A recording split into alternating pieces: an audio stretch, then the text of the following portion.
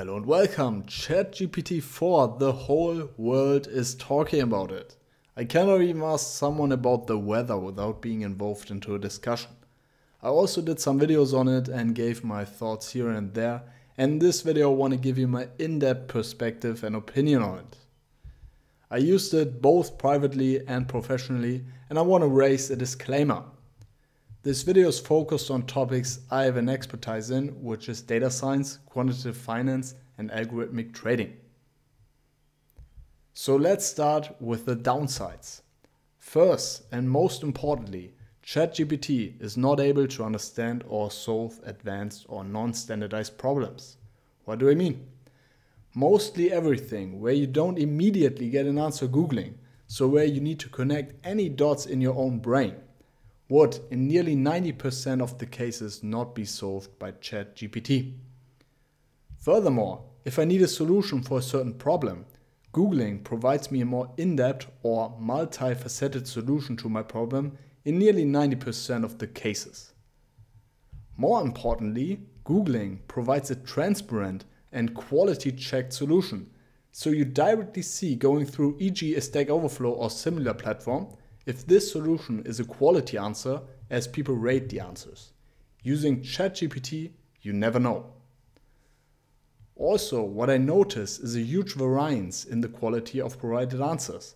Sometimes I'm really getting good and useful answers, but sometimes I'm getting really bad answers.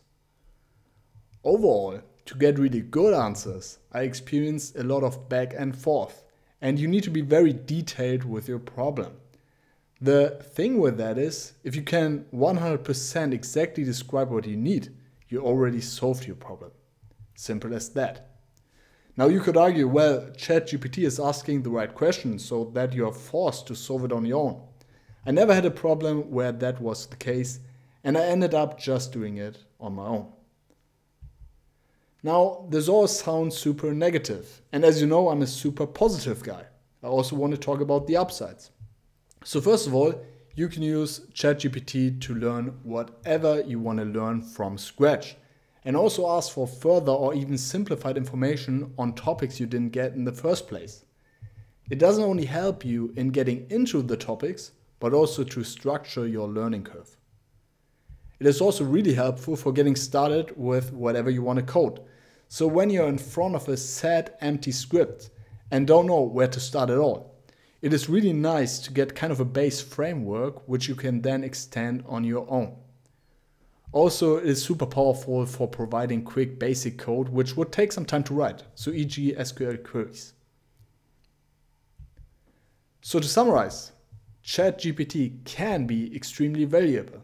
It's a very impressive tool without any question. And I even think it has the potential to revolutionize learning and education as a whole. But it also has very clear limitations. It cannot solve most intermediate and nearly no advanced problems. And I personally think that won't change in the next decades, which doesn't mean it won't improve further.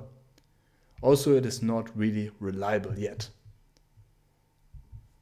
I'm quite interested in your experiences, so be invited to let me know your thoughts below. Thank you very much for watching, and I'm looking forward to see you in the upcoming videos. Bye bye.